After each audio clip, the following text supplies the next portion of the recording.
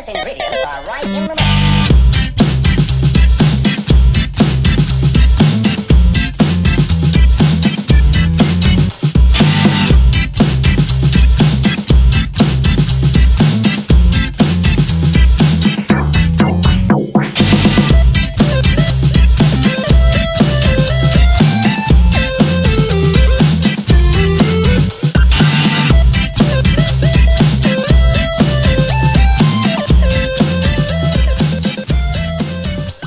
Hello, ladies and gentlemen, boys and girls, children of all ages. It is me, Dukect here, live on TalkShoe.com. How y'all doing this Thursday evening? Sorry I couldn't do it last week. I had a little, other podcasts, and my internet was getting a little bit wonky.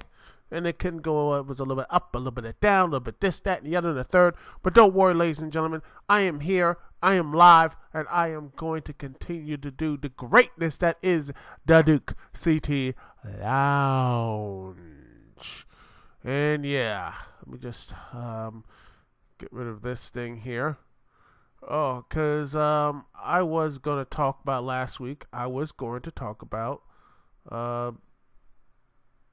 205 Live. I was going to talk about Enzo and 205 Live. And if you want to hear my opinions on that, I talked about that I talked about that on Rowdy C Wrestling podcast. It will be uploaded on Saturday. So give him a listen, give him a like, give him all the good things and all the other stuff here. So, that being said, what we're going to be talking about right here, right now, is WWE, some NXT stuff, as it were, my friend. Here, we're gonna put this, making sure, talk a little bit here, making sure. Yes, ladies and gentlemen, I'm putting this on the Twitter. Hopefully, people will follow. By the way, YouTube.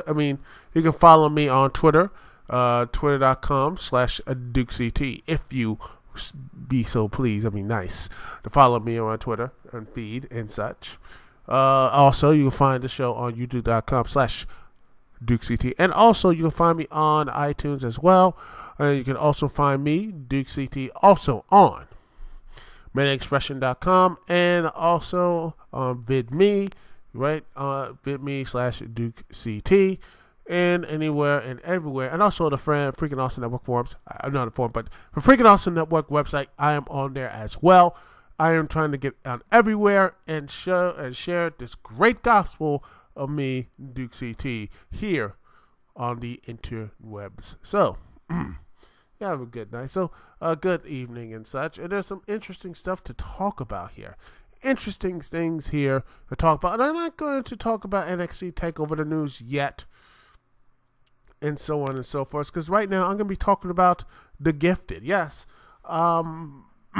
that new Fox show, the mutant show, the true mutants, not those fake-ass Inhumans. And by the way, that Inhuman show sucked. That's my short version. Long version, I might actually do a video review of that and put down the back burner, because I am, I got a lot of things to say about that 2-episode pilot. By gosh, that is this. You want to talk about handling an L? This is the biggest L that Marvel has had in a long time. But right here in the Marvel Universe, Gifted, it's not an L. This is actually a W. Because honestly, these guys, the Gifted was actually a pretty good show. And let's see, talk about this stuff as well.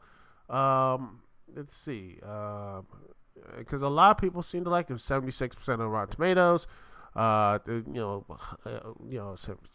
82%. A lot of people have seen this, a lot of positive stuff here. A lot of positive. And you know what? I agree. There's a lot of good, a lot of good stuff here about it. There are some things here. First, you had a lot of. It was a little. Some of the dialogue was a little stilted at first, but when I grew into like some of these characters, also I like the fact they showed their powers. Their interesting mutant powers. Seeing how this stuff is, and it's grounded. It's gritty.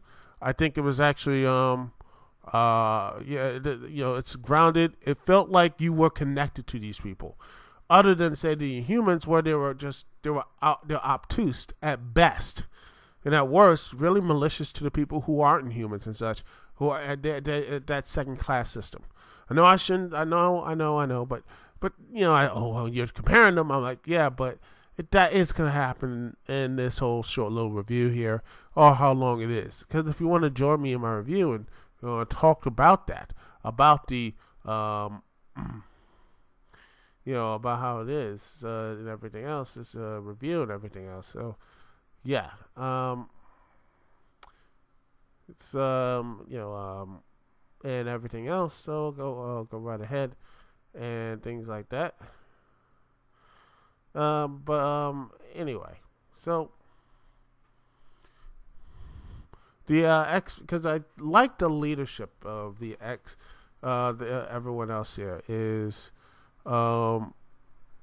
it's the characters are there. It's not the X, but they're not. There's no Professor X. They say the Brotherhood of Mutants and the X-Men don't exist anymore. It looks like they're going into that Logan timeline, which I like. It seems like they're starting from the basic there. It looks like they're trying to really grow this group here. This seems to be very interesting. The X-Men disappeared and all this other stuff. It looks very interesting in this timeline. So it looks like there's going to be something, all these other things here. I think this is going to be a really good, I think it's going to be something really positive as the show goes on. Another thing I liked about this show was the powers. I think the powers are interesting. You have, you have Eclipse, Marco Diaz. You had, Thunderbird, really good stuff. Thunderbird, Polaris, really good looks in Polaris. Blink, Jamie Chandler's Blink, who, the last time we saw her, she was in the Days of Future Past, I believe. This is like her beginning, showing how good her powers is. Her powers, E is a E and everything else. How her powers developing, how she can teleport and go to other places on the planet and such. Also, the Strucker family was really good. They're likable. A lot of them, it's like that, mutants are this, that, and the other. But now you can, you see how the family is gelling. Like, they're both mutants now. Like, the kids finally developed. The young kid was being bullied and tortured and such for, I don't know, no reason at this point. And then he snaps and then just breaks down the entire school with his mind, I believe. I don't know what type of powers that he has. I don't know what type of powers he has. It just, it just seems like... It seems like, it's like something that destroys metal or, something like that. It looks, it looks,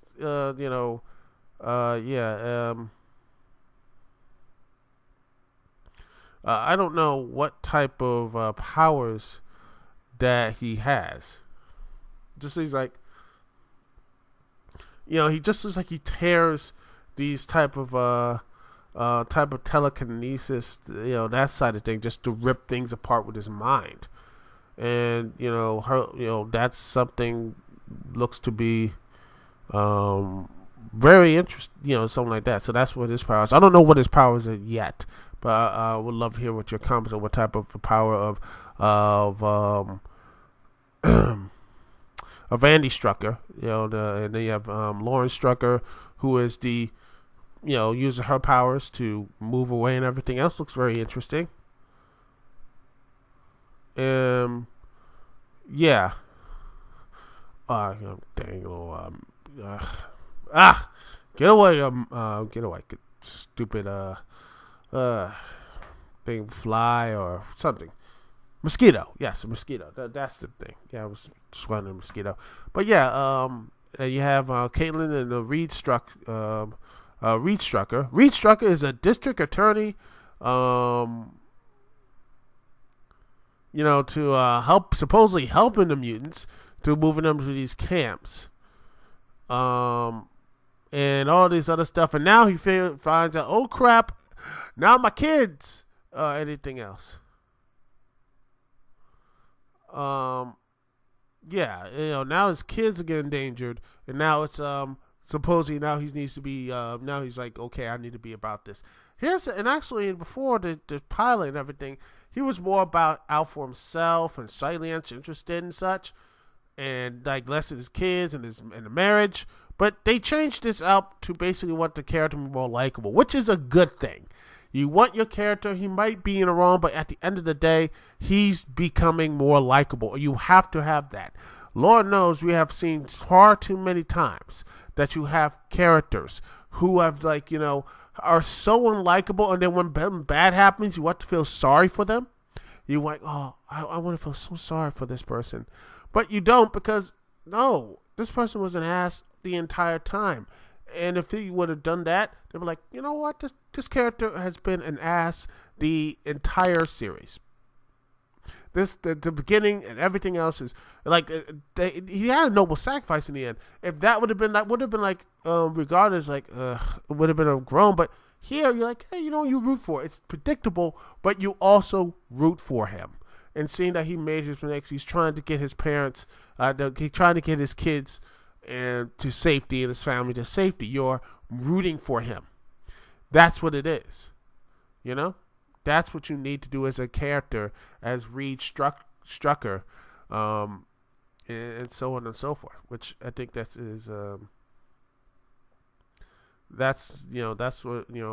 how it is. Also, like I said,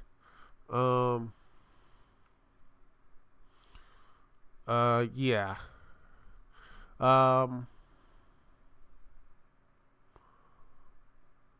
Blair, you have Thunderbird, who is the underground and everything else.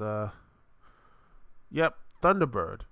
He's the leader of the entire the group, and you have seriously, he's like, his mutant ability is basically being like Spider-Man or a mix of he has hyper this is what his ability is, ladies and gentlemen. Is superhuman senses, speed, strength, stamina, and sturdiness. And also he trained unarmed hand-to-hand combat. So basically he's like, Captain America, not Spider-Man, no. I think he's weaker than Spider-Man, but he's basically Captain America / maybe a slightly stronger version of the Punisher. So yeah, that's it. Yeah, that's what Thunderbird is. He's just that. He's the that's what it is. I know I'm simplifying because, dear Lord, there's so many X-Men. Yeah, he is. Yep.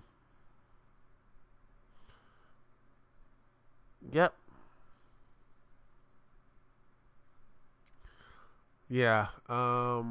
He is. I think he's like one of the few. Native Americans. That's actually pretty cool. Again, hopefully. Yeah. And it's something else, ladies and gentlemen, that Thunderbird is famous for getting killed off shortly after his induction. So, grand opening, grand closing. So it's like, yes, he's going to be, he's doing all this other stuff and prove how great he is, and then he dies. Yeah, hopefully that they can do something more with this character here on the show. And then you have let's see, Polaris. Let's see, let's see what other stuff you have here. Pulse. Let's see. Yeah, you have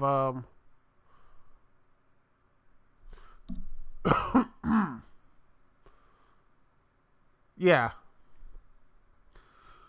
the leader of you have the leader of the underground. You have it looks like he has laser, like he has finger beams, stuff like that. Marco Diaz and such. He is Eclipse. Yes, Eclipse, who can absorb and manipulate photons. Yes, photons. Of course, and supposedly his backstory. I'm on Wikipedia, by the way, so this could be all BS. But you know what? I don't have the show Bible for me here. So, hey, this is a quick notice here. This is what the show is, ladies and gentlemen. Live, everybody. Let's see, right? Okay, here we are. All right, let's see. By the way, here it is. He is a rebellious mutant who can absorb and manipulate photons. Eclipse was rejected by his human parents. Grew up smuggling drugs from Mexico to the United States. Oh, joy. Yes. Of course. Exactly. And the mutant underground uses him to smuggle mutants safely to Mexico. And now the wall has gotten 10 feet higher. I'm sorry. I shouldn't say it, but screw it. Yeah, so Eclipse. But yet, there's also something about Eclipse, though. He has a little girlfriend here. Someone who relates to it. Like, you have Polaris. Is she is a power controlling magnetism. And supposedly she's the daughter of another daughter of Magneto. Oh gosh.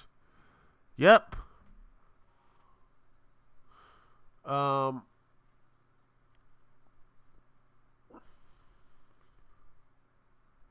Yep, she is supposedly, in the series, supposedly there's some words that Polaris is the daughter of Magneto. Great. So basically, Magneto loses Quicksilver and the Scarlet Witch, but gains Polaris.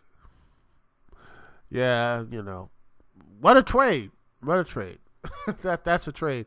Then again, Quicksilver, died, so he's so he just traded one daughter for another. So yeah. But anyway, it looks interesting.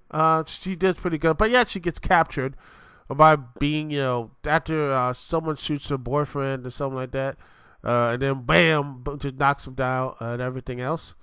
And then she gets captured, and then she meets up with Reed Strucker, and then he tells her all this other stuff, including, oh, by the way, I think she tells her that she's like pregnant and everything. Yeah, so yeah, we got baby mama drama. Yes, so Eclipse is the baby daddy to Polaris' baby, and that when all the stuff goes down in the school, which is of course it happens at the school because of all the other stuff is Andy Strucker and Lauren Strucker and all this type of stuff happen. You have Reed trying to make a deal with Eclipse, trying to get them to Mexico, and so on and so forth. But but before that, you have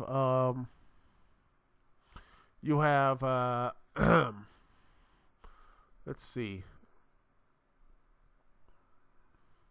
I think there was another dude trying to catch this person. The Anti-Mutant Sentinel Services Agency.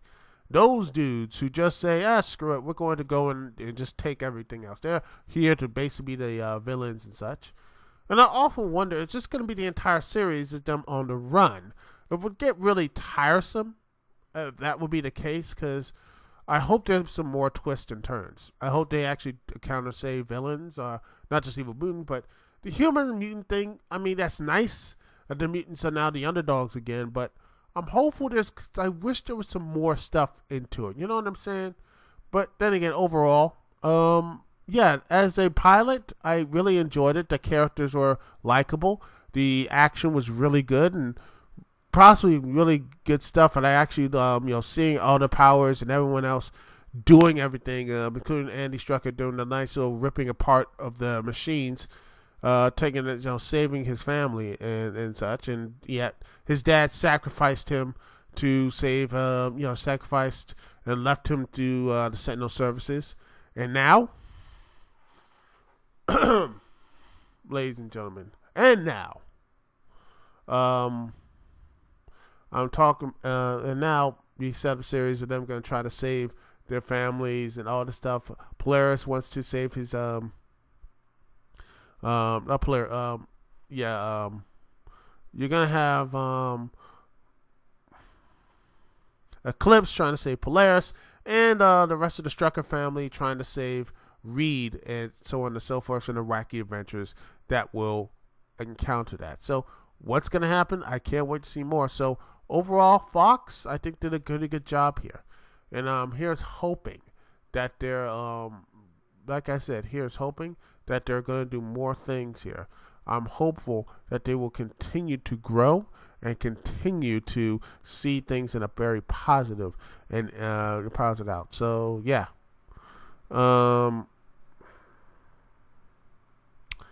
yeah, that's it. I enjoyed the show and I can't wait to see more of it. That's the whole review, ladies and gentlemen. Anyway, we're going to take a small little break, and after that, we're going to talk about NXT bringing back War Games. Yeah, we're going to talk a little about that, my thoughts on it, and more here live on the Dukect Lounge. And let's see what music I'm going to play. You know what? I haven't played this in a while. How about a little bit of Legend of Zelda Ocarina of Time Solace by 2P, the artist 2P and the Joker, here live on the Dukect Lounge. Be right back right after this here on TalkShoe.com. Thank you so much for joining me, Duke CT. Right back right after this.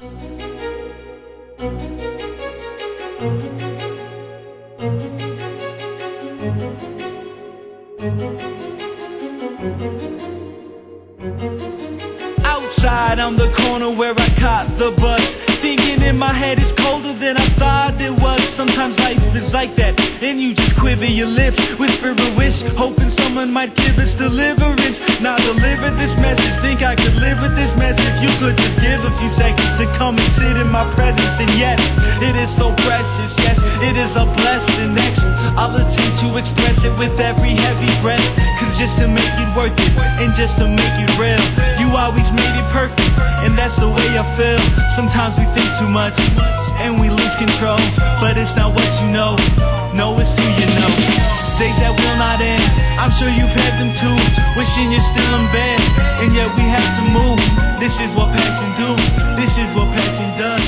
It's on my planets too, so sending back the love. And we are back, ladies and gentlemen. Thank you so much for being here live on the Dukect Lounge. Thank you so much for coming in, chilling out, and listen to the OC remix, the nice dulcet tones of the OC remix. So, let's talk about NXT. NXT, a show that I've been, well, honestly, just found out a favor because it seems like it's running with the same program format. Do a lot of indie matches that wrestlers who just do a lot of the indie wrestling format that, honestly, at this point, they throw away any semblance of character and interesting characters or anything else like that when NXT was trying to grow. You know, guys like Sami Zayn or Owen, all the stuff that actually, there was actually story and interest characters. Now, it's just, it's nothing. Just like, it's a great match. That's it. I'm sorry. You know?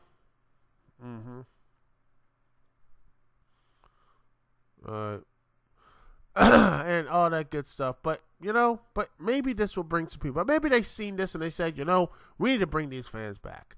Let's do something crazy. So, now, ladies and gentlemen, they are going to do, that's right, ladies and gentlemen, this November 18th, next month, at the Toyota Center, Houston, Texas, WWE just doing a NXT takeover, but it's not going to be Takeover Houston. Oh, no.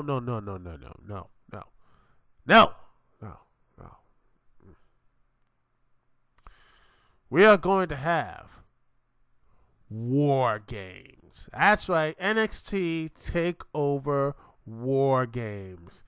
So here we are, right here, for the NXT. This is gonna be fun. We have like matches here for the vacant women's championship with people who are just shouldn't be. The MMA should be champion. Who cares? No one cares about the NXT women's division. It's dead.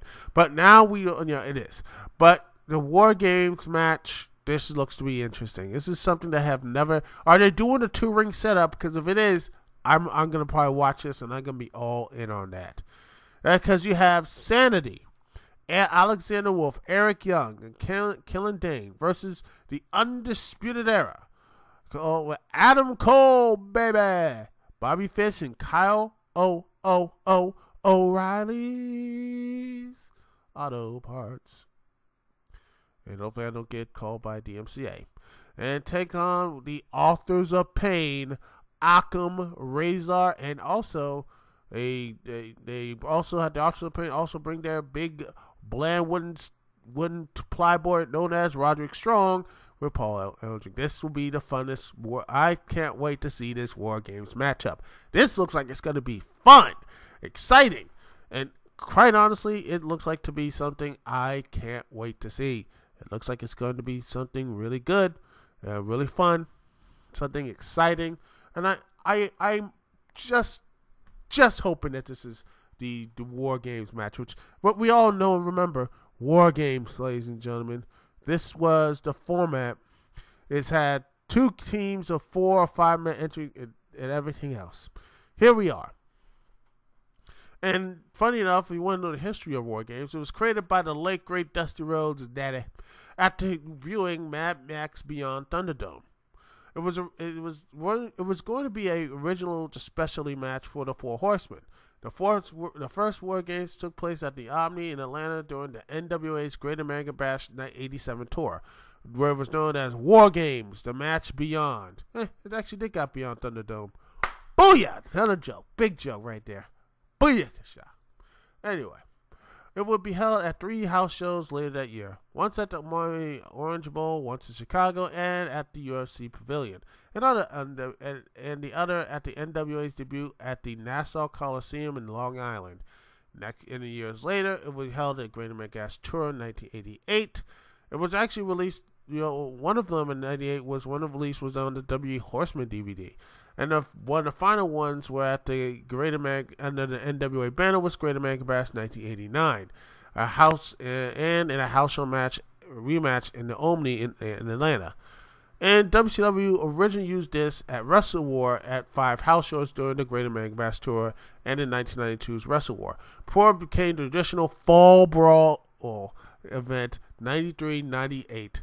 Ooh, those are really good. And they are the best matches and such. If you haven't seen them, if you have the WWE Network, go see the War Games matches. They are good. Really, really good.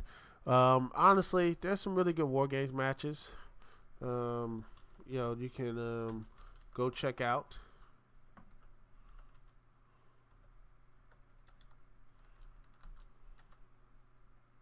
Go and check out. There's all these really good stuff. Seriously, I'm surprised they haven't done it. Wrestle War 92, that was a really good. We got Rick Rude, Steve Austin, Arn Anderson, Bobby Eaton, Larry Zbyszko taking on Sting, Barry Windham, Dusty Rhodes, Ricky Steamboat, Nick Koloff. That's a real good one. Go check that one. 91, 92 are really good as well.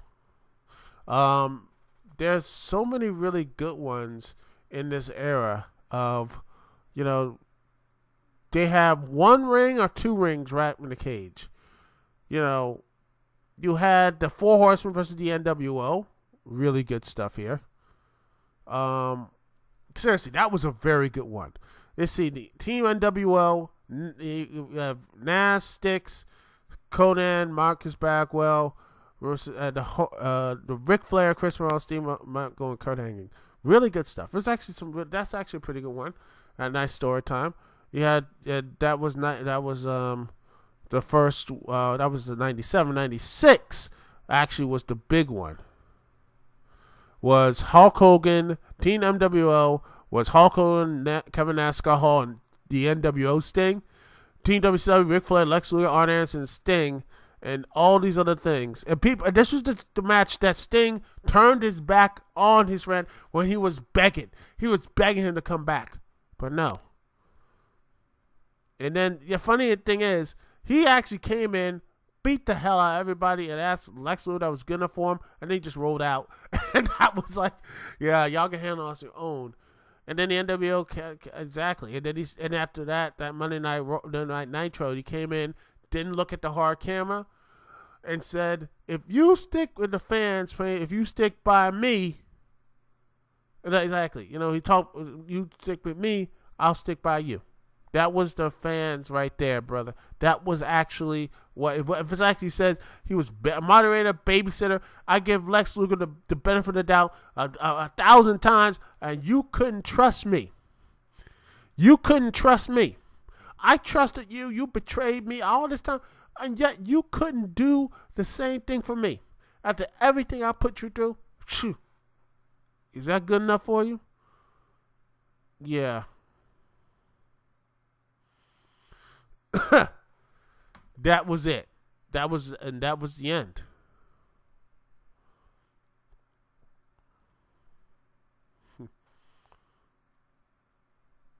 Yeah, there was another stuff here, but also you see Sting Stardren versus the Four Horsemen. Yeah, there's some really good stuff here. So yeah. There's been other stuff here for War Games matches and such. You also have, Ring of Honor did one. You have Ring of Honor. You have Ring of Honor versus Combat Zone Wrestling. You have Team Ring of Honor, Samoa Joe, B.J. Whitner, Adam Pearce, Ace Steel, and Chris taking on Chris Hero, Knuckle Butcher, Colico Cassione, Nate Reb, and a mystery part. Exactly. You didn't know who these guys were. Yep. And it was,